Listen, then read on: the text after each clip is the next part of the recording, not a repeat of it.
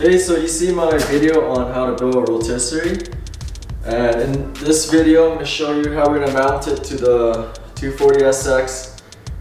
You got to make the custom mounts and it has to work with your rotisserie, right?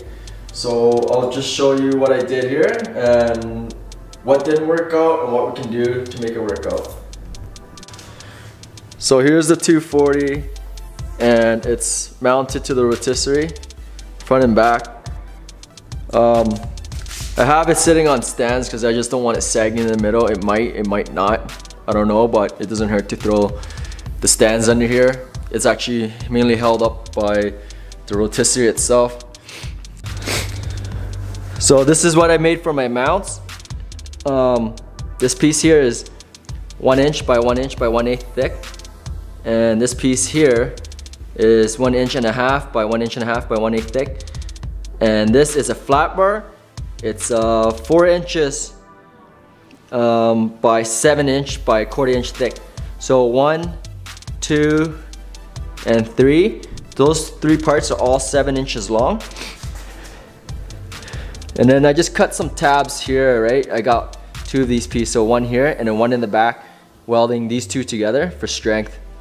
And I don't think you can see in there, but in there is where these 2 bolts, right? They're gonna go through the holes and they're gonna bolt to 2 nuts that you weld to this plate on the inside. Best thing to do is to drill the holes into this piece first. And when you drill it, you gotta mark it. So then when you drill the holes into this, it's gonna line up to the empty hollow spot here because you're gonna have your nut on the back side, right? And then that way you can bolt through, because if the nut that's on here, it's too low, you can't bolt through because of the HSS, right? Or if it's too high, it's gonna hit this HSS. And these 2 holes that you drill, they're 1/2 inch holes and they're 1.5 inches from each other. That way you can fit some nice fat washers on here. They won't touch each other. Whereas this side here, there was a factory 1/2 inch hole here, and then I just marked out 1.5 inches over, drill that hole. But the problem with this side is the nuts that are welded to this piece on this side is actually a little lower.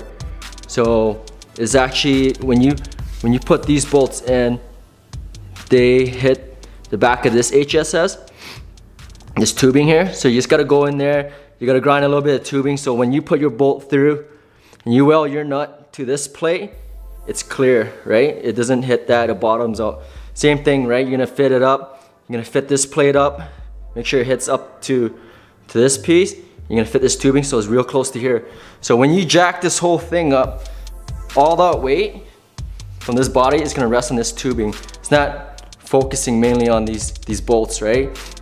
And then when you turn it, this whole frame is gonna sit onto here. It's gonna be nice and tight. And then,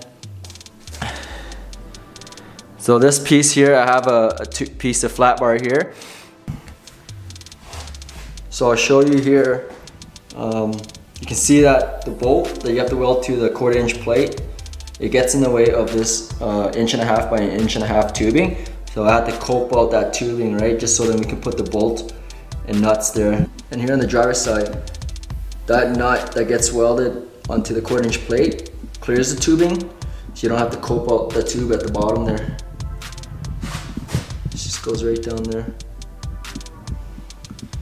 So yeah, get your measurement figured out, make it work.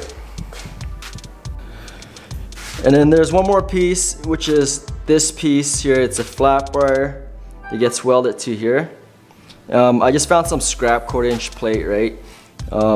My particular piece here was 2 inches 3/4 by 4 inches. If you want, you can cut a piece that's the same dimension as this piece on your rotisserie. Then you just drill your 1/2 inch hole and they just bolt right in with a 1/2 inch bolt. It's pretty strong. So here's the way I chose to mount my 240 to the rotisserie. I chose to go with where the factory rebar mounts is. There's already holes in those mounts. So my tubing here, this is 1.5 inch by 1.5 inch by 3/16 thick wall. and this piece is 11 inches deep, right? So you're gonna mark out the holes in here, and you're gonna drill through this piece all the way to the back side, and you're gonna weld your nut on the back side here. So that way when you put your half-inch bolt, it's gonna go right through the rebar mount, through the tubing, and it's gonna bolt right into the bolts, the nuts back here. And then obviously you're gonna have your flat bar that gets welded to right here. Drill your half-inch hole, and then you're gonna bolt these two flat bars together, right? And that way they stay sturdy. Same thing on that side. The one problem I did come across is, so you're gonna weld two nuts to this tubing on the back side. So the nut that's closest to us, it's gonna clear down here. But as you go further back in there, right, that nut is gonna start hitting the frame here on the inside, because it gets very tight in there. So you are gonna have to either drill a bigger hole and set your nut further in and weld it so it doesn't hit that, or weld your nut and then grind it back a little bit until you can fit it in there. It's best to drill a bigger hole and have your nut sit inside, weld it nice. That way there's a lot more material holding that bolt nice and tight. So after mounting it, I was able to get the 240 to rotate. But the problem is with this setup is you want your weight to be evenly distributed between where this axle is, right? This is the axle. And I mean, I'm pretty much maxed out for bringing the 240 as high up towards the axle. And I could only turn it to about, let's say 10, 30, 11 o'clock, right? And then after that, there's so much weight pushing back. The only way I was able to get it nice and vertical was I had to use this little crane and then turn it. So I'm gonna do a little mod to this rotisserie. So for this rotisserie here, we were told to put in some 4x4 gussets here, and pretty much maxed out, bottom out here. I can't go anymore. I can use the 4-inch here, or even 3.5 inch to bring the chassis up a bit more closer to the axle so it's balanced. Then we can turn it by hand freely without any issues. And you know, this side you can't do it anymore, bottom out. Whereas this side, based on where it mounted, there's still plenty of room. I got lots of room here to go, so I don't need to cut off these gusset, right? I'm just gonna cut off the rear, and I'm gonna put on a lot more welds. So I ended up cutting up those gussets, those 4-inch gussets, and I threw 3/4 inch welds on each side.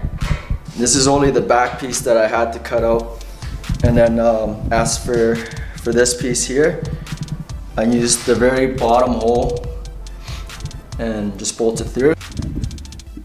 And so for this side, I don't know if it was the second last or third last hole that I didn't use. You're gonna have to figure that out. As for my axle height, from this point here all the way up, we're sitting at just 43 3/4, both sides, so it's even. In my garage, my ceiling height's about 8 feet 2 inches, so this is enough clearance to do the rotation on the car, and it's not gonna hit the bottom or the top. You got plenty of room to work with. Okay, so just turn it, and there it is, 12 o'clock. It's not creeping back, it's balanced. Obviously, once you get in position, just tighten up your axle bolts here on both sides, and you don't need to worry about it creeping back and hitting you.